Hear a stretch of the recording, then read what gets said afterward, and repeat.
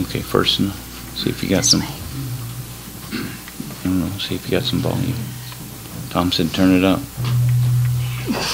Too loud. Yeah. So, you're ready.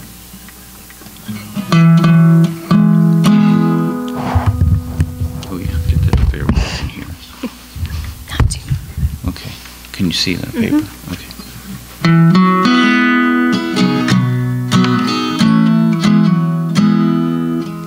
Rain of sorrows, what a name for the Son of God who came, ruined sinners to reclaim. Hallelujah, what a Savior, bearing shame and scoffing rude. In my place condemned he stood, sealed my pardon with his blood.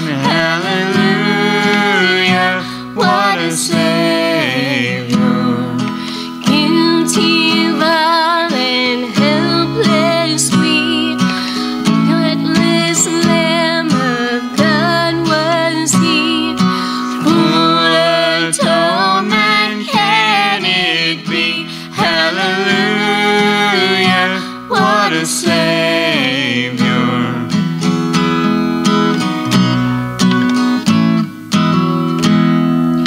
Lifted up was he to die. It is finished was his cry. Now in heaven exalted high. Hallelujah, what a Savior. When he comes, our glorious King, all his ransom home to bring, then anew this song will sing. Hallelujah, what a Savior. Hallelujah, what a Savior. Hallelujah, what a Savior.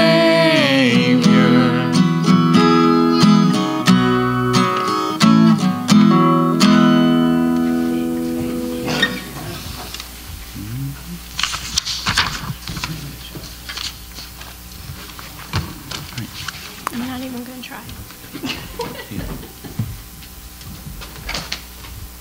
Turn to Colossians chapter 4.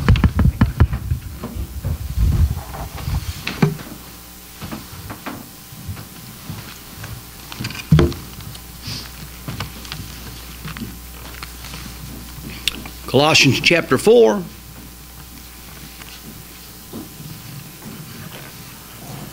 Appreciate the singing. Appreciate the testifying. Love it. Colossians 4:14.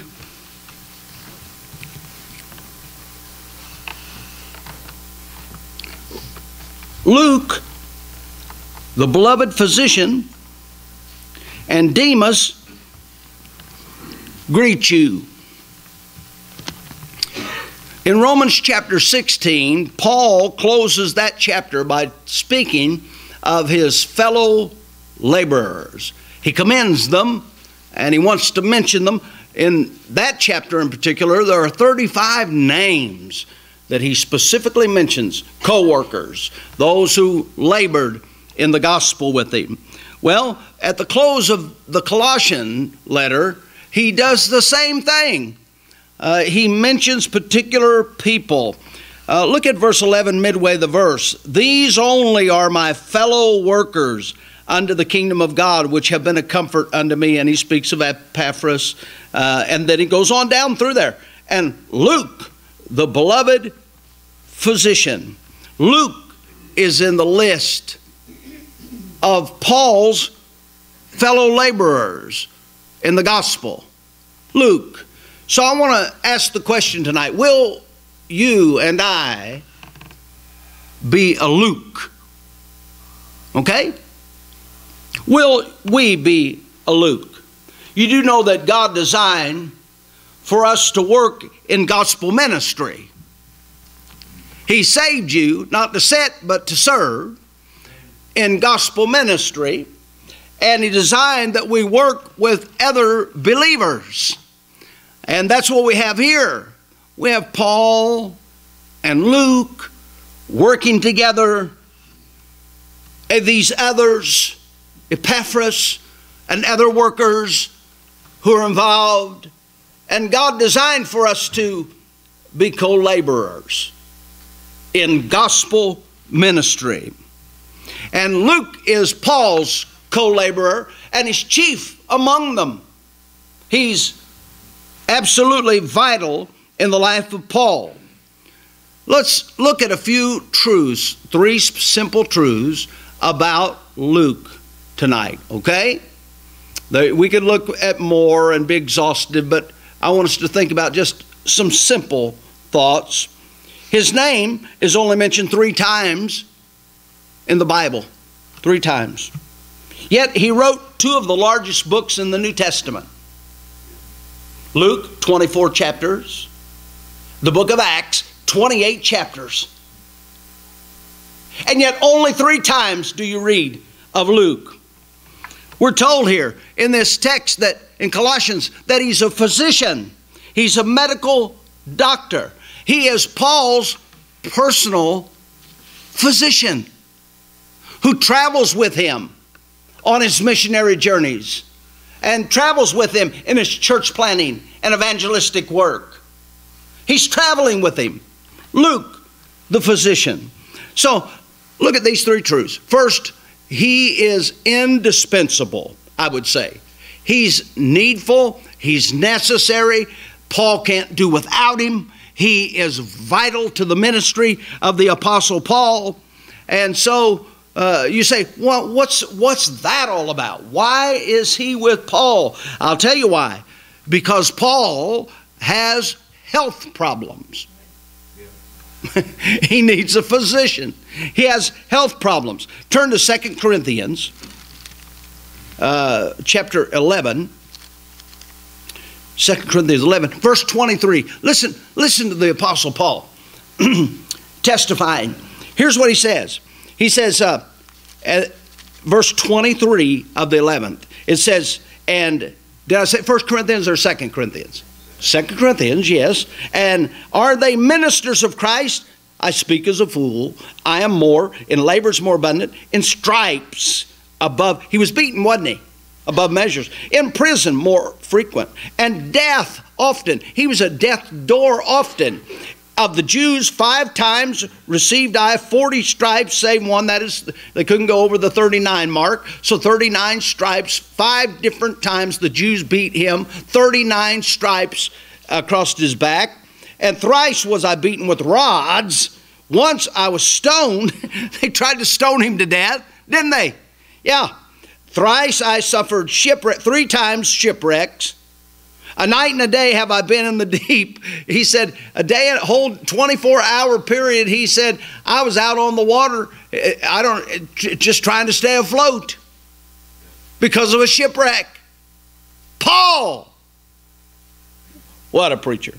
In journeyings often, in perils of waters, in perils of robbers, in perils by mine own countrymen, in perils by the heathen, in perils in the city, in perils in the wilderness, in perils in the sea, in perils among false brethren, in weariness and painfulness, in watchings often, in hunger and thirst, in fastings often, in cold and nakedness, beside those things that are without, that which cometh upon me daily, the care of all the churches. And he gives all of that list of things.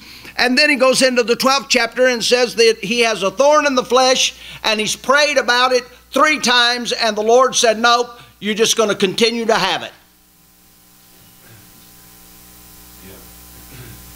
Paul had health problems. A thorn in the flesh. In the flesh. Galatians chapter 4 verse 15 suggests to us that it may have very well been eyesight. He had some vision problems. You do know he was blinded when he got saved, wasn't he? And the Lord, I don't know. Exactly. He may not have retained it or regained it. He may have had that kind of, the thorn in the flesh. It may not have been his eyesight, but he did say to the Galatians, he said, you would have taken your eyes out for me. Galatians 4:15, and given them to me. That suggests he had eye problems. Eye problems.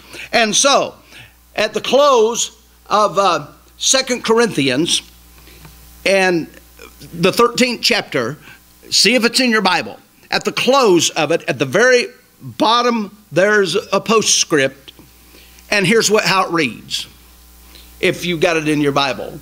It's not one of the verses, but it's just a added piece, paragraph piece underneath. And it's a postscript. It says, the second epistle to the Corinthians, which was written from Philippi, a city of Macedonia, by Titus and Lucas. And Lucas is Luke. So it is suggested that Luke is medical doctor, physician for Paul, but he is also there because Paul may not be able to write.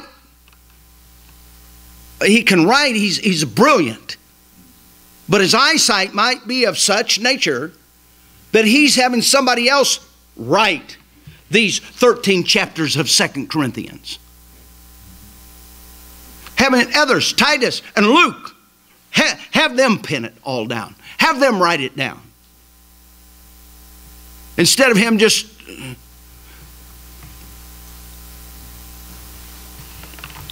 So, in 2 Corinthians 12, Paul is promised grace for his thorn in the flesh, isn't he?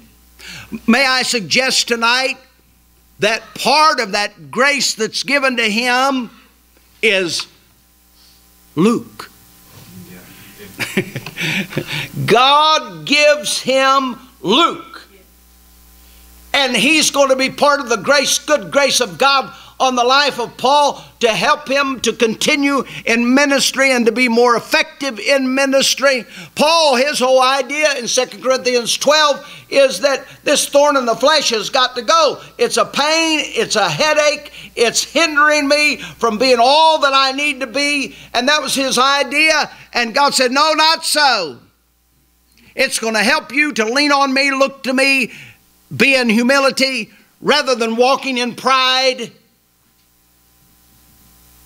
And so God gives him help, not by taking away his problem, his malady, but by giving him Luke. He's partner in ministry for him. Let me give you a truth or two here about physical healing. Paul the apostle, he has the gift of healing. Right? We can read through the book of Acts that he is doing miraculous stuff. I mean miraculous stuff by the hand of the apostle Paul. And yet Paul needs a medical doctor. Paul can't heal himself. What's that teach me? Well, it first teaches me that it's not always God's will to heal every person in every situation. Paul didn't get healed. 2 Timothy 4:20 is a great passage. Paul's writing and he said, Trophimus have I left at Miletum sick. Well, how dare you, Paul, if you've got the gift of healing, how come you don't touch him and transform him and give him health before you leave him back there? You know why? Because it's not always the will of God for God to heal a person. We're going to get healed, but it's primarily, well, I mean, we got healed because we're here tonight. You've been sick enough that you shouldn't have made it at some point in time.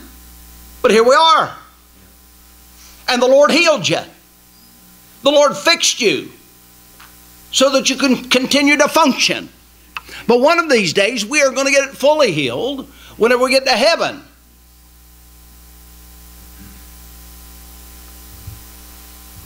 It's not always the will of God for every person in every situation to be healed. A second thought is this. There is a diminishing of, I'm just sort of I'm running rabbits here, okay? There's a diminishing of side gifts, diminishing of the sign gifts. What did I say? Side gifts? Sign gifts as we come to the completing of the New Testament. The sign gifts, the Jews required a sign, and I don't blame them. And the reason they did was because they have been given revelation from God about how it's supposed to be done. And the way it's supposed to be done is animal sacrifices at the temple. And temple form with priests and priesthood. And that's a revelation of God to them. Right? And now all of a sudden somebody's come along and said, oh no, we're doing away with animal sacrifices. It's over. We're doing away with the priesthood. It's over.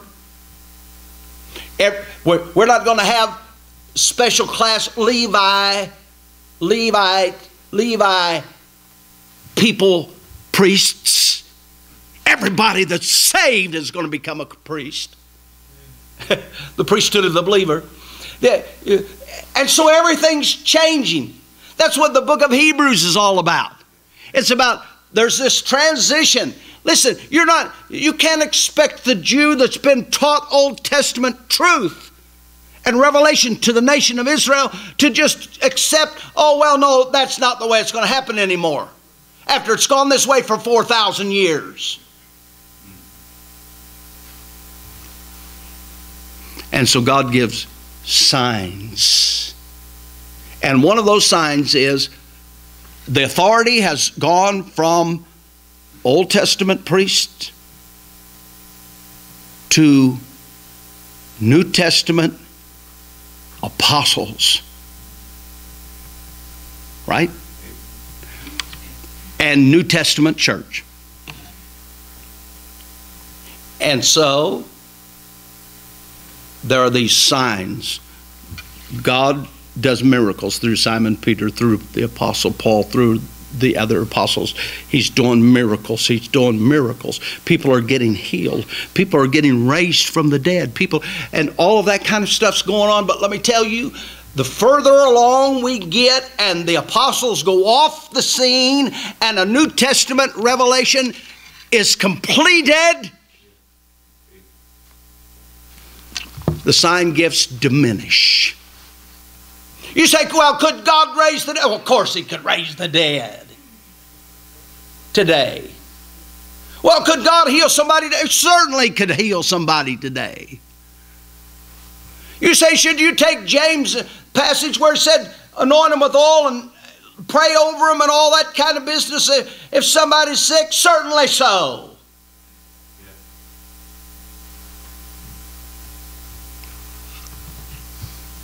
But we need to know that this modern movement that says it's always the will of God for somebody to get healed, and said if you've not gotten healed, it's because you've got sin in your life or you don't have enough faith. That's a lie. It's a lie. I had a fellow argue with me. I went through all of this. And I've told you about it before. But I just came back with a point to the guy. I said, do you understand what you're telling me is that no one should ever get sick and die? And yet the Bible said all of us are going to. You're wrong. Some of us in this building were involved in demon deliverance ministry stuff early on in our Christian lives. And we've seen all kind of craziness and nonsense and demons manifested in people, coming out of people, wild stuff. And we were told that no matter what your physical malady was, illness, sickness was, it was demonic.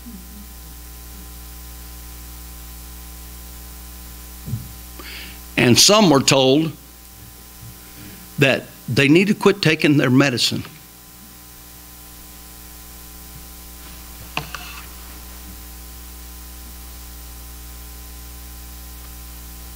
And then when they got worse because they didn't take their medicine, it was their fault because they didn't have enough faith. Or they still had sin in their lives.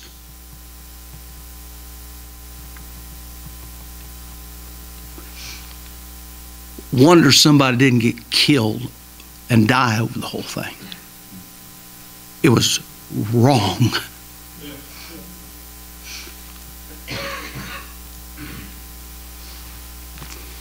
So don't swallow this modern movement that says it's always the will of God to heal everybody in every circumstance and situation. It's not. Paul leaves someone behind sick.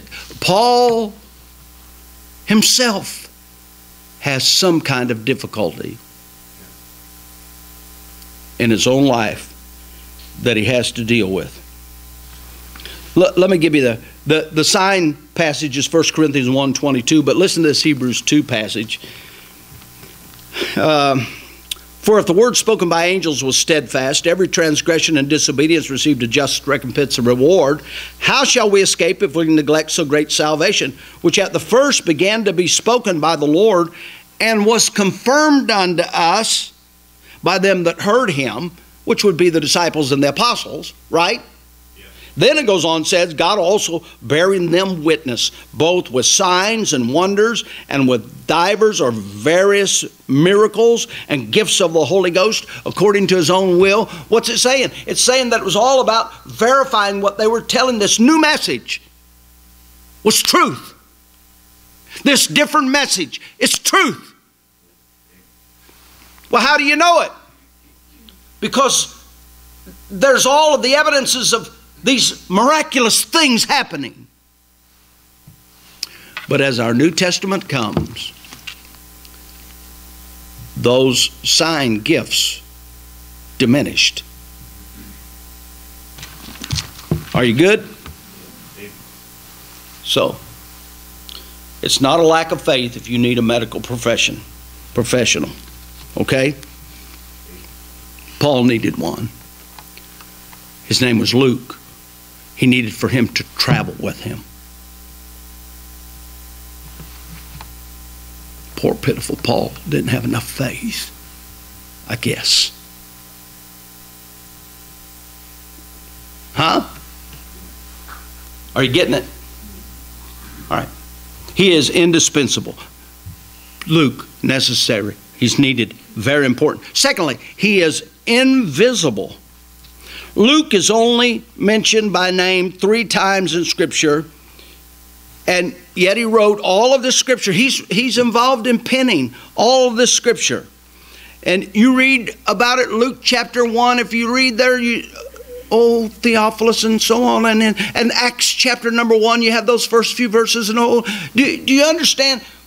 In the book of Acts, 28 chapters, and it's not until the 16th chapter and the 10th verse, 16th chapter and the 10th verse, finally, Luke, who is with the Apostle Paul and Silas, he uses the term we and us. A narrator statement. And he doesn't even mention his name. I don't know about you.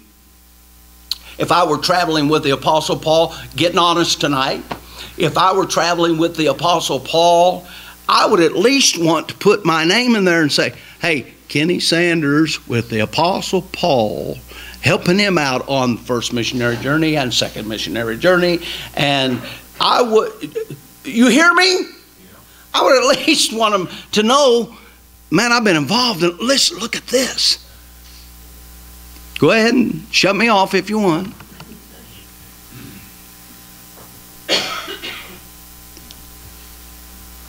But Luke doesn't do that.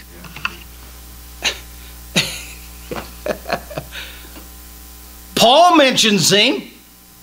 Luke never mentions himself in Luke or in the book of Acts.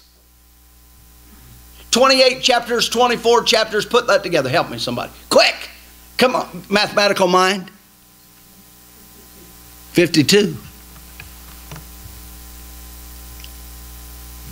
52 chapters, and he doesn't even write about himself. And then he said, us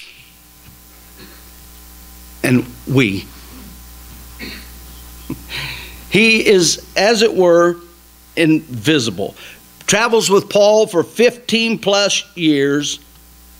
Doesn't mention himself. He leaves himself out. I would suggest he knows the truth of John 3:30. John the Baptist said, speaking of Jesus, he must increase, and I must decrease. Luke's not about being seen, not about getting recognition. He's about serving, even privately.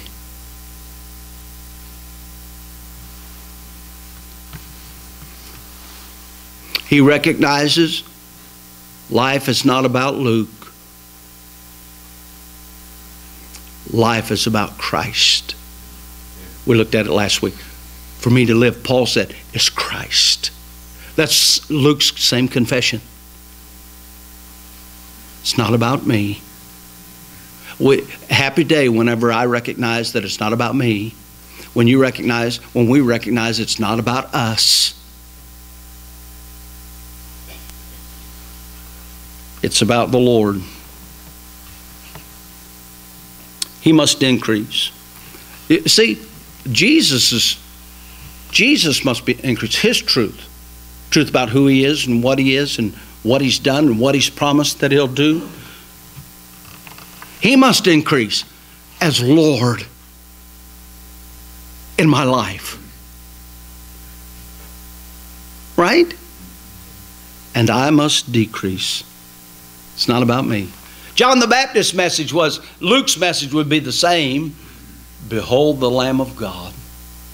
Everybody look at him. Behold him. Look at the one who died at Calvary's cross for us.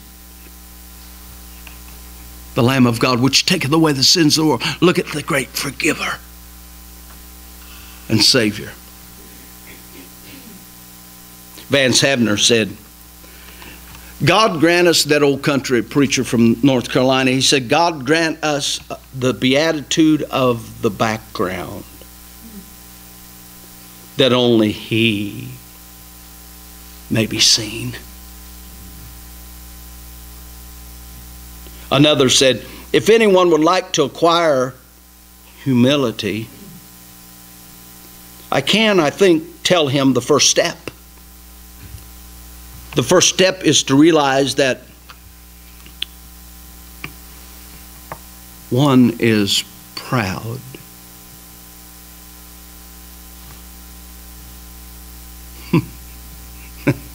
First step to humility? Well, first recognizing that we've got this self-promotion problem about us. It's all about me. And so the first step to get past that is to recognize that it's not all about me. It's not supposed to be all about me. And that I've got a problem that needs to be dealt with so that it might be all about him.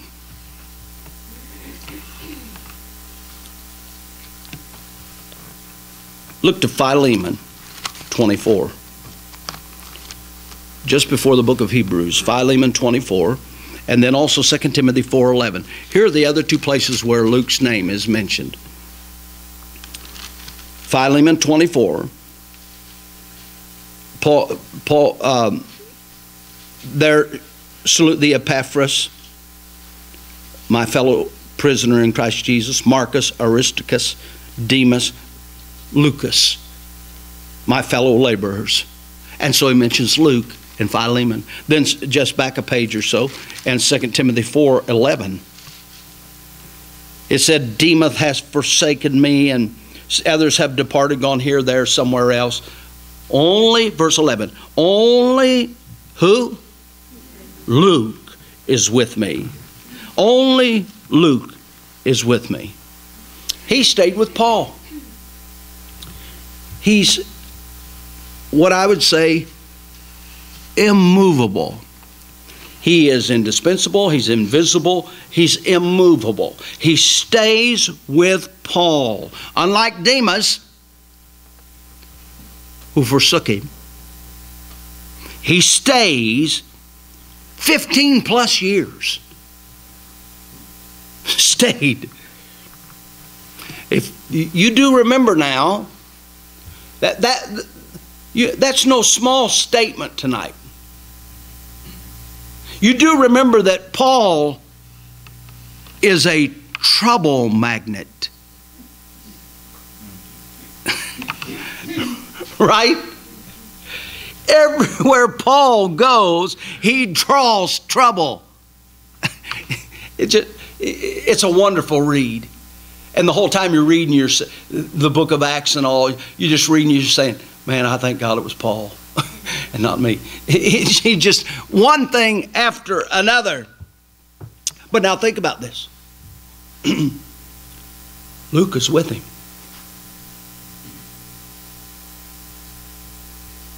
Luke 16. You want jailhouse ministry? Paul will get you there. Luke. You want shipwreck? Acts 27? Ship breaks apart. You got to somehow grab a piece of the ship, the wood of the ship, to be able to float to shore. Hope you can get there. When you get there, you'll probably get bit by a poisonous viper.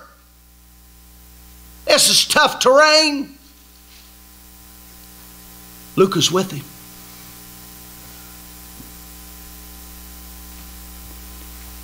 The doctor stuck with him, stayed by him. But you can know this, if you'll live godly, trouble will come your way too. You say, well, I've never been in jail for preaching the gospel. No, thank God for it. It may come at some point in time, because there is an anti-Christian mood globally.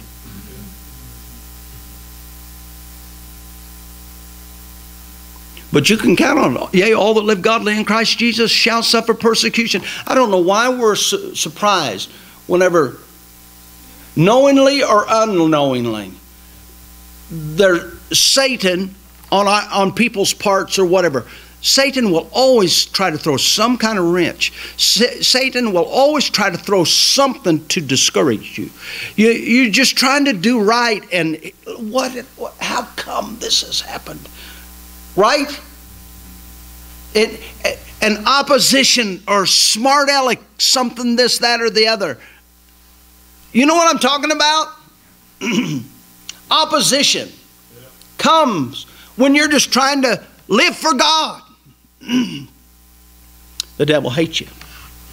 You have to make up your mind that it is worth the trouble.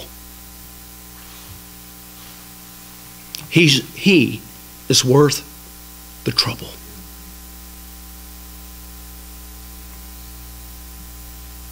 He went through the worst of trouble for you. Certainly, he's worthy of us taking whatever trouble comes our way.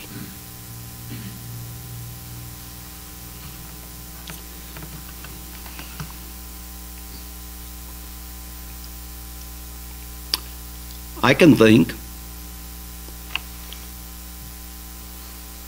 of those who started down the path.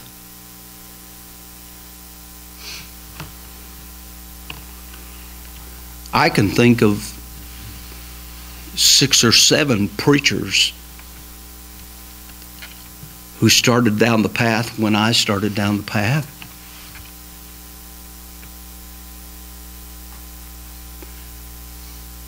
And only one of them continues to this date.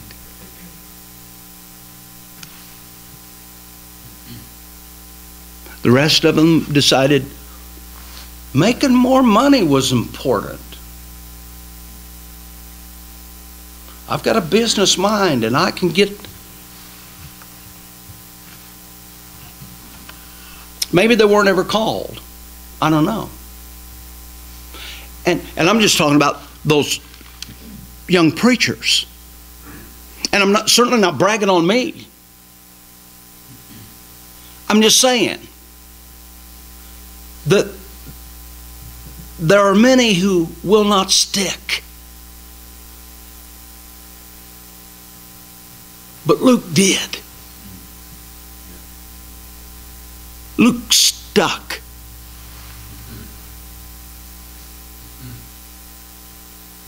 As just the traveling physician.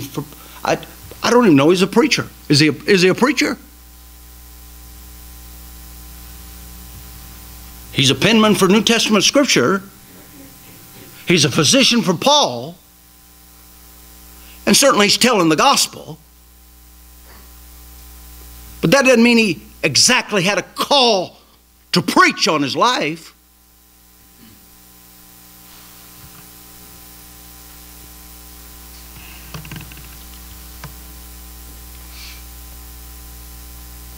I wonder, our opening question, will you be a Luke? I can't be a Paul. You know what I mean? Man, Paul. Ken, I can't even understand Romans 9.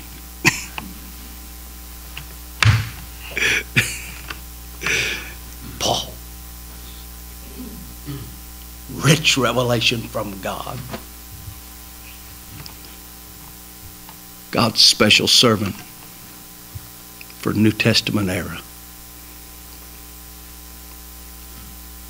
But I do feel like I could be a Luke.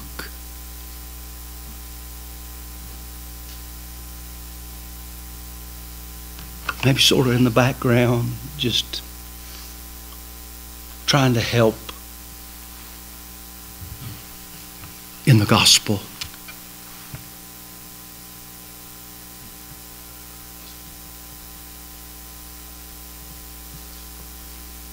No great big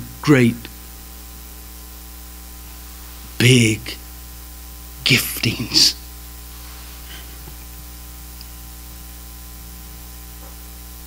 But yes, yet can be blessed of God, used of God in His service.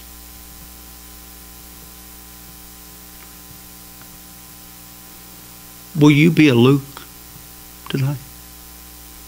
Let's stand.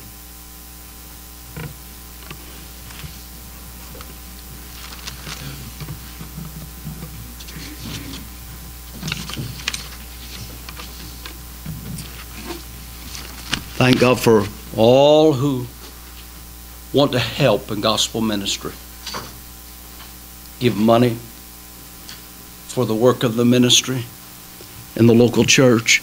Give money to missionaries who are furthering the gospel in different parts of the world. Thank God for those who are preaching and testifying. Sunday school teachers who want to instill the gospel in hearts. The truth of God's word.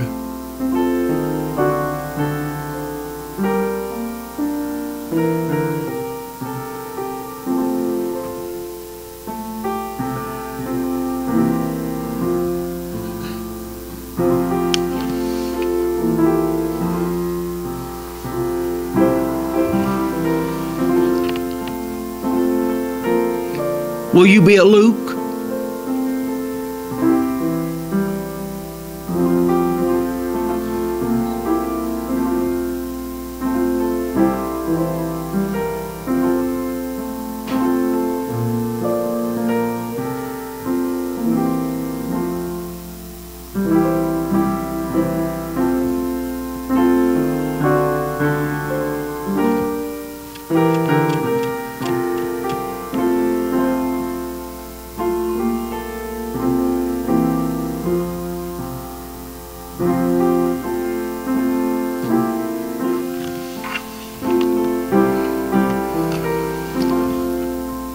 saved by the grace of God and wanting to serve God.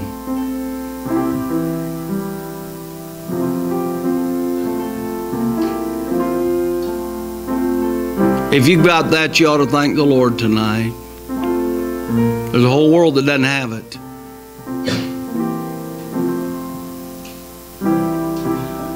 But thank God for those who do.